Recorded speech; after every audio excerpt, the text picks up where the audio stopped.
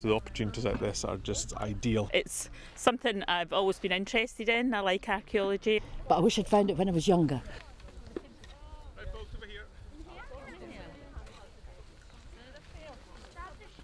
Last year we did some small trenches around the park, and in this field where we are now we found 3 post holes in a line.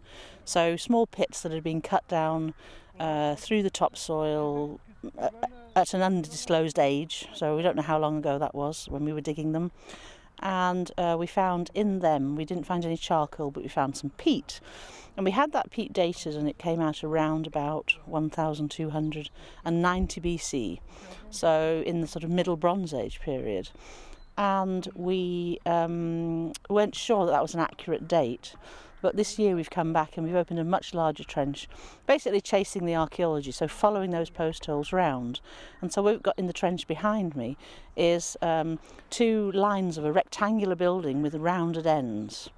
And that was us following the post holes around with obviously with the JCB earlier in the week. So here they're doing the first clean of it, and some of the post holes are really nice and clear. They're quite large, they've got charcoal in them. Some of them are less clear and are little areas of charcoal that appear maybe to be the bottoms of pits or maybe smaller posts. So we're just scraping back around. We've got some circular structures with some charcoal in them. There's one here, one there, and one over there. So we're just cleaning around it to define it a bit more. The problem is that this has all been really, really heavily ploughed out. So in the along the access of the site there are furrows from rig and furrow cultivation, and they have taken out some of the archaeology. But then of course later ploughing has ploughed right down. So actually the original ground level would have been much higher, and we've only got the bottom of these features. So it's possible we've lost some features altogether. We've certainly lost finds because they've been ploughed up. Now we found a lot of flints on the top surface of the field last year, and they date to the early to late Neolithic.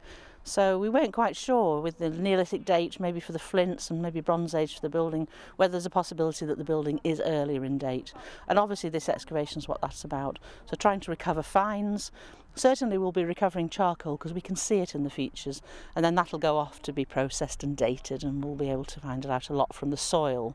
But so far it's not a very finds-rich site. There's not a huge number of finds. There's some flints that have been worked. We've got some quartz that's worked, which is really nice, and that's quite unusual to be able to identify work quartz. And we have a specialist, Torben Ballin, who we'll send all those finds to, and obviously he'll be able to do a report for us. We'll send off the soil for analysis, and they'll be able to tell us what's in the soil, what sort of wood the posts were made from, and then of course get a radiocarbon date that will be able to tell when the building was constructed. So we're expecting Stuartfield Primary School. The project here is going to involve lots and lots of children over the 5 years. We've got lots of classes coming to the dig. We're here today to take part in the archaeology dig. We come almost every year. Once or twice to see the dig. They come and we'll do an introduction, then they'll come and do some digging, which is their very favourite thing. So they love getting dirty and obviously finding things. We're going to be sieving the mud to see if there's anything like flint.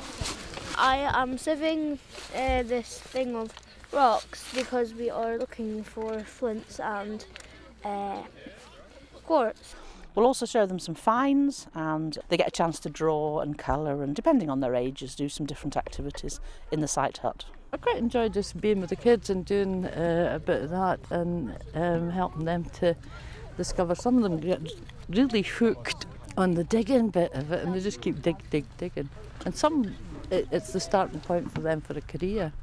If you want to be an archaeologist, it teaches you like how to dig up things as well. So I think it's quite nice to helps me integrate as well, get to know people.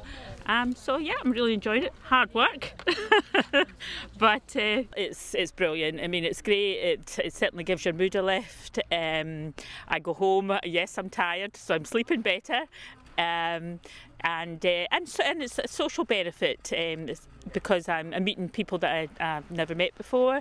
Everybody's really friendly and informative, you know, so I mean I don't feel out of place. I feel included and that I'm actually doing something constructive. So yeah, I'm having a really good time.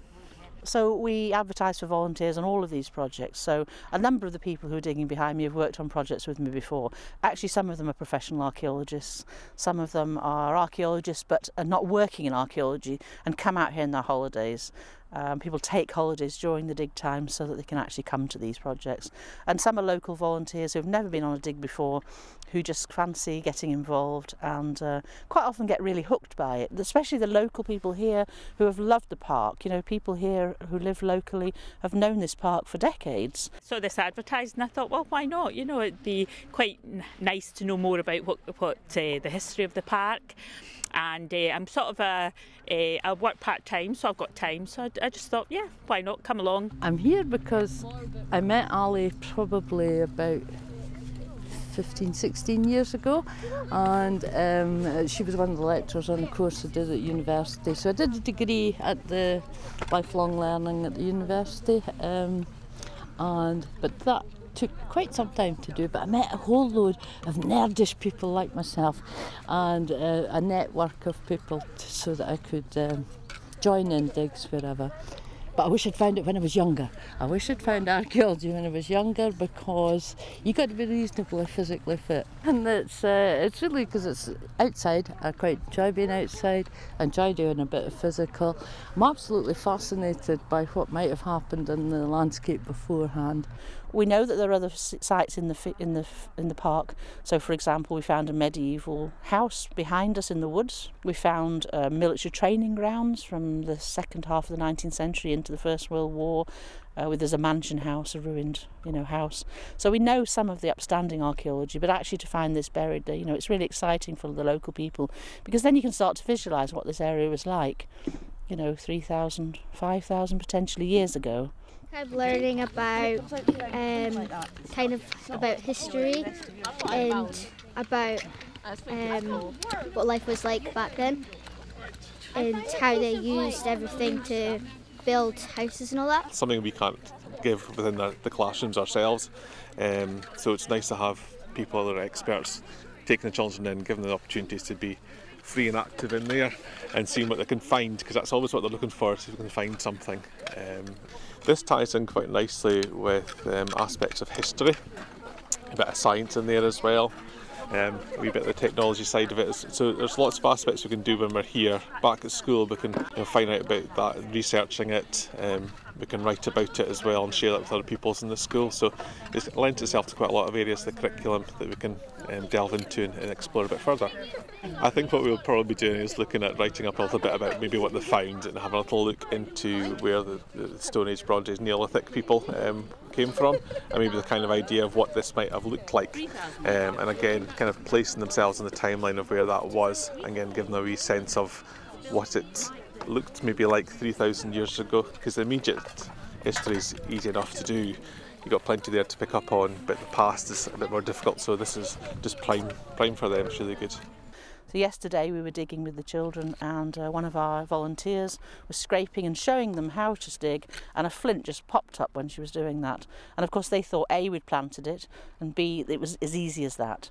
Of course it isn't, but they were really good. They scraped away, they really enjoyed it, because it's great exercise, it's good company, it's good fun. And they really enjoy all the aspects of the dig, particularly on a sunny day like this. Yesterday it was raining, not quite so fun.